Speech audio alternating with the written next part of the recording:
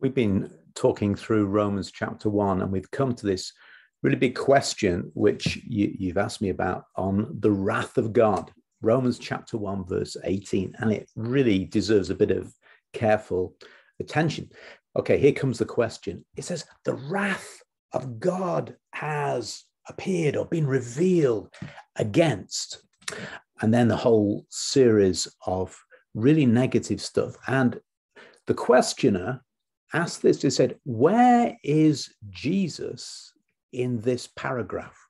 And it's a really, really good question. So let me share the screen and I'll show you a book that I've been looking at that helps me answer this question. This Douglas Campbell's book, it came out in 2009. It's called The Deliverance of God. And I'm reviewing his idea on the wrath of God. Okay. Now let me make that script a little bit bigger here. Can we do that? There we go. There we go. Okay, the deliverance of God. And he gives a useful idea to understanding the wrath of God. So the letter of Romans started with a very, very normal introduction, very matter of fact. Hi, I don't know you guys yet. Here I am, I'm coming to you. And some obvious introductory material. And then verse 18, as you have noted, seems to point out a kind of thesis, a starting point for a long argument that's going to be developed through the whole of the letter, really. Here it is. For the wrath of God is revealed from heaven against all ungodliness and wickedness of those who by their wickedness suppress the truth. And then Paul mentions that word for wrath another 12 times, well, another 11 times, 12 including this one. It's the word orgè. It sounds like orgy, doesn't it? Orgè. And it's usually translated wrath, sometimes anger. And it appears right the way through the letter to the Romans. But only this first time do we have the construction orgè theou, the wrath of God. And the other 11 times, it just says orgè, wrath by itself. And you might argue, that's not what it says in my Bible. Well, we'll get to that. Give me a minute. The idea that Campbell brings out is that Paul is actually challenging the idea of orgè. He's reworking it. He's giving us a new understanding of it. And that's why we come to what you asked, right? Where is Jesus in this paragraph? That is how he's working out.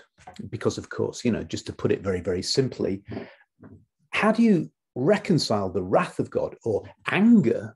How does that work out, really, with the for God so loved the world that he gave? How does that work out? Because we know that the gospel is not transactional, it is transformational.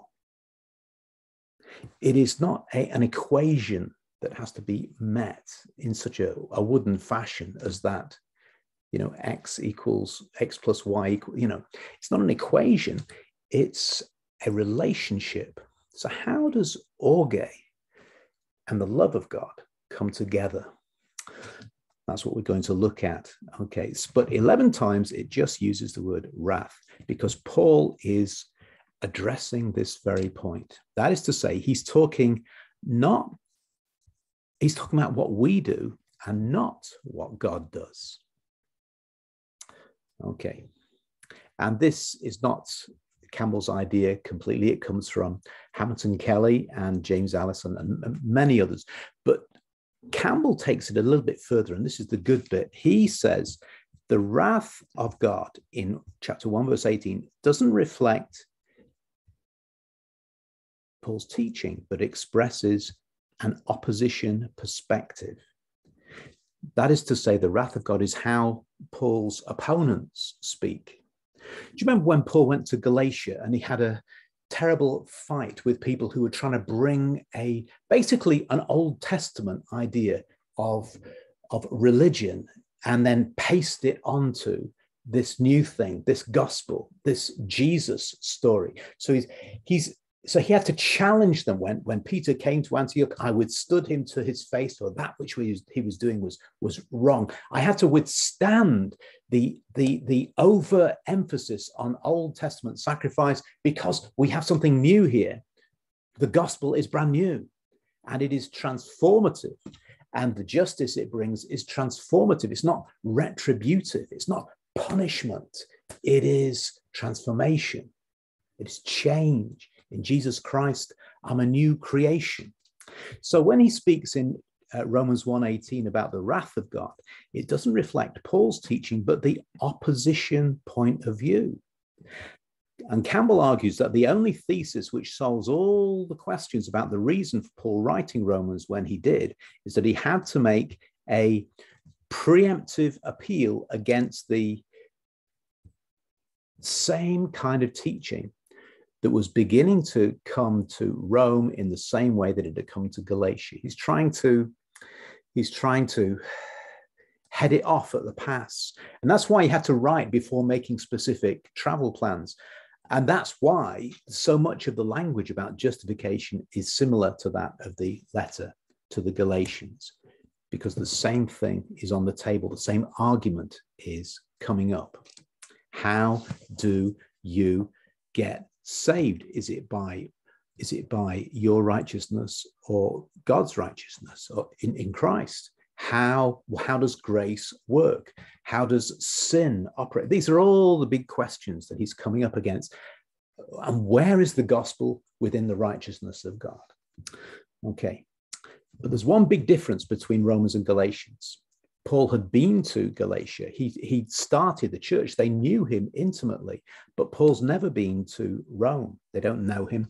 And so he's speaking to the Romans in a slightly different way than he does to the Galatians. They don't even have a first-hand account of Paul's gospel. So Romans is that.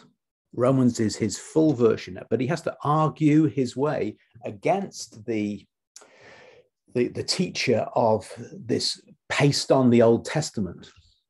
You remember when Jesus said, "You have heard it said, but I say to you." So Jesus is making a big disjunct between what the Old Testament teaches and what he's teaching. Paul is doing the same thing. He's got this teacher. You see that word there, teacher, with a capital letter.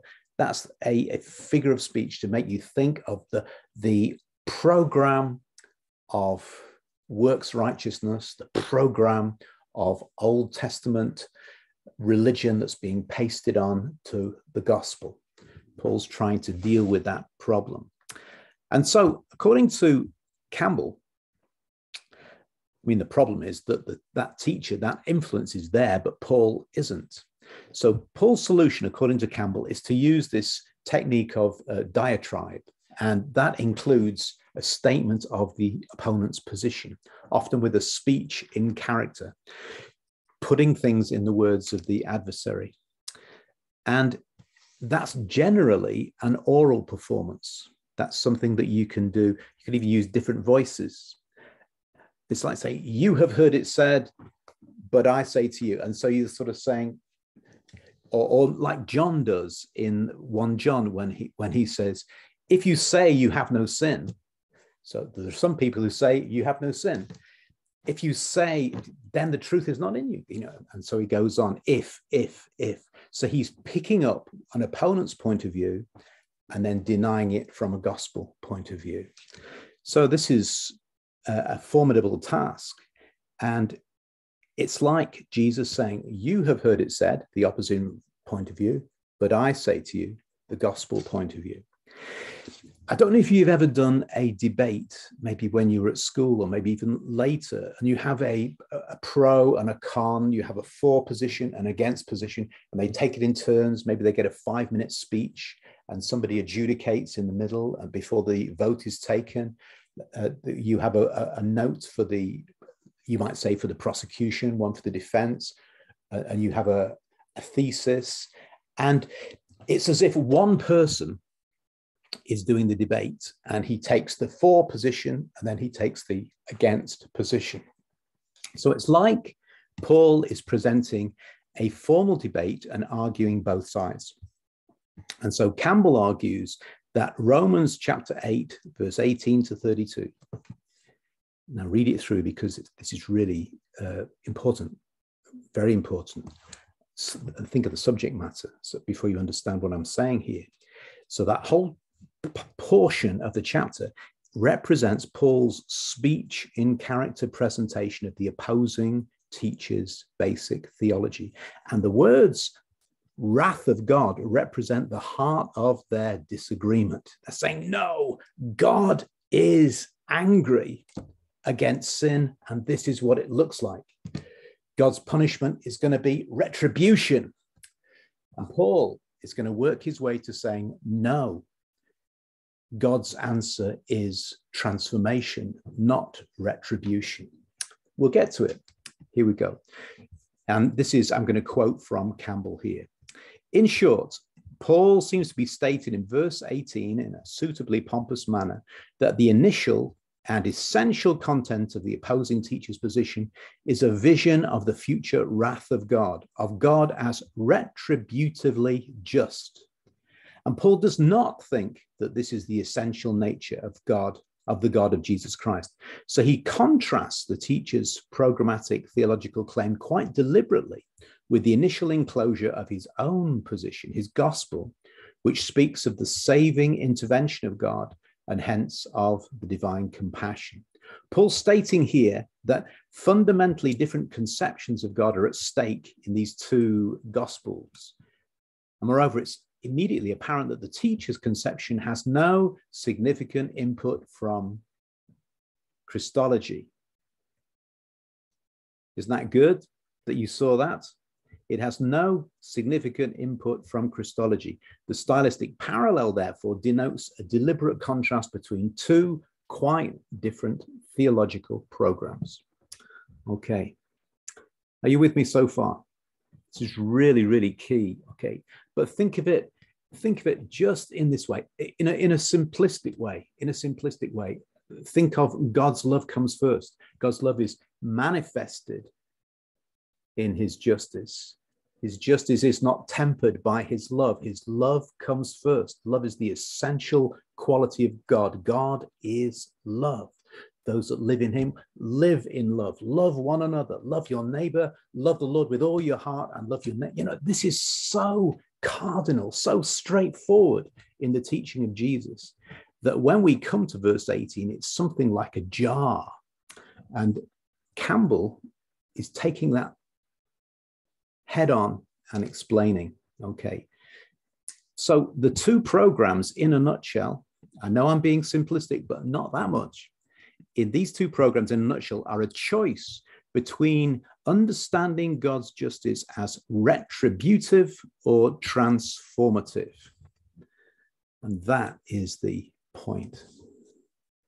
Retribution, if you do the crime, you've got to do the time. Retribution means punishment.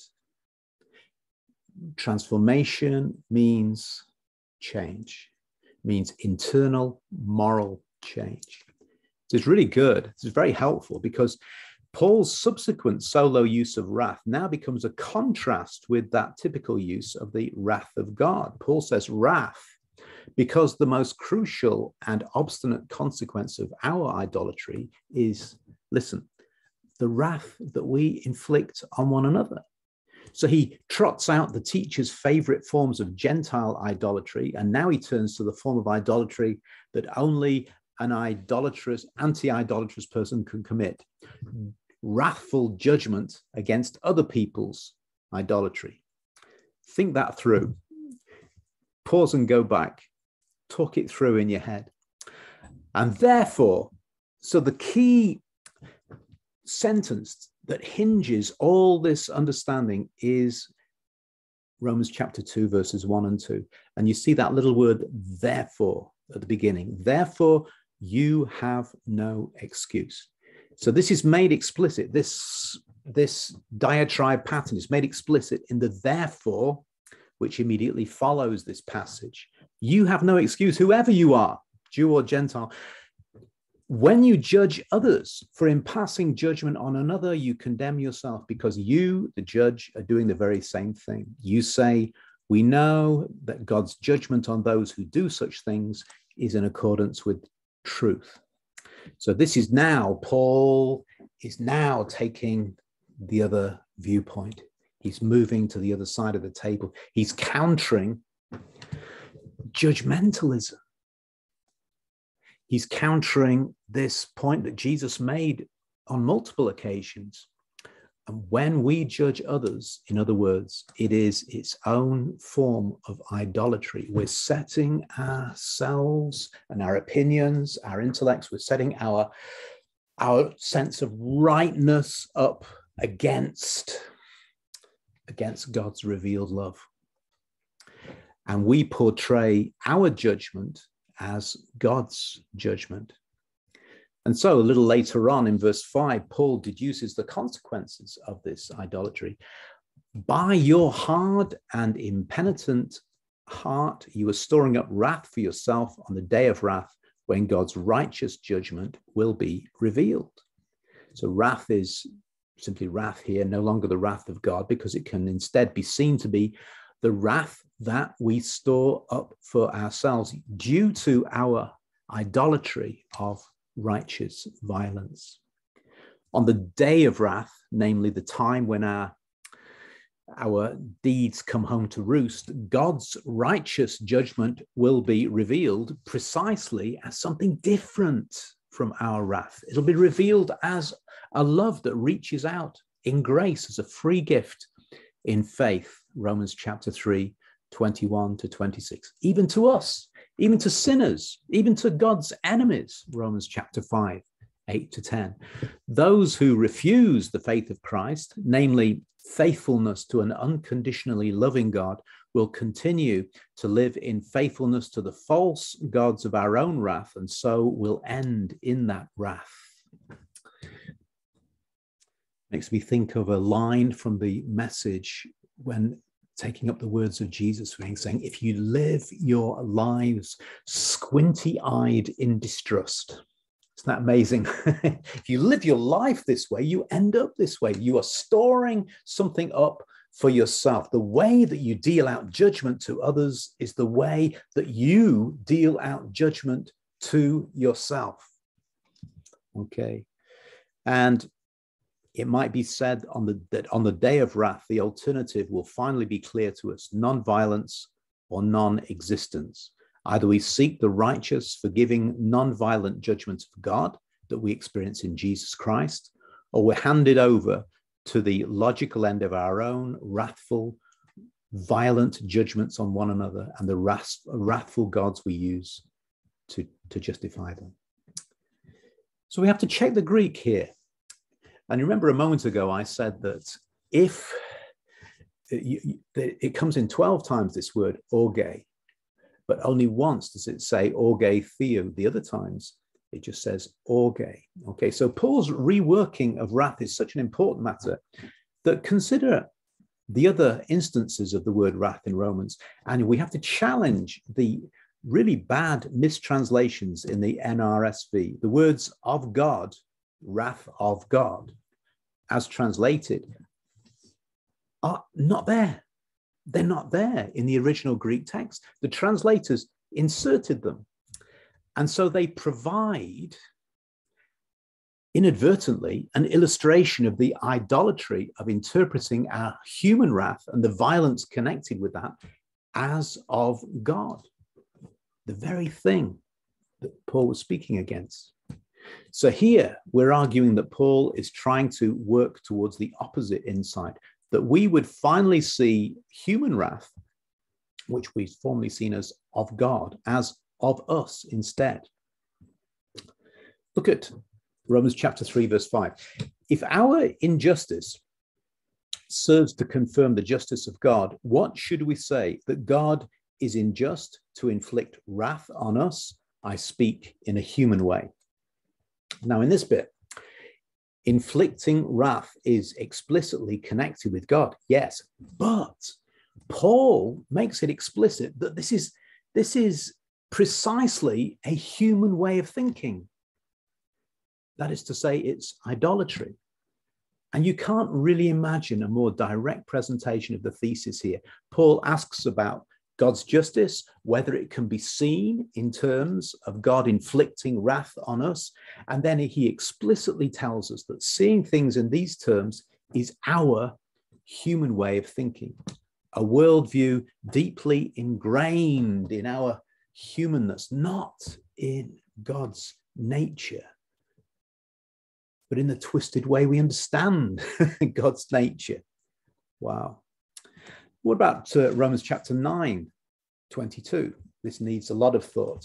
Listen to this. What if God, desiring to show his wrath and to make known his power, has endured with much patience the objects of wrath that are made for destruction? The translation implies wrath of God by giving us his wrath, referring to God. But once again, the translators have added what isn't there in the Greek. Technically, the first his, the autou in the Greek, is not there, yielding more literal translation as desiring to show the wrath and to make known his power. So we could argue the following meaning. What if God, desiring to show the human wrath and to make known his power, has endured the objects of wrath made for destruction?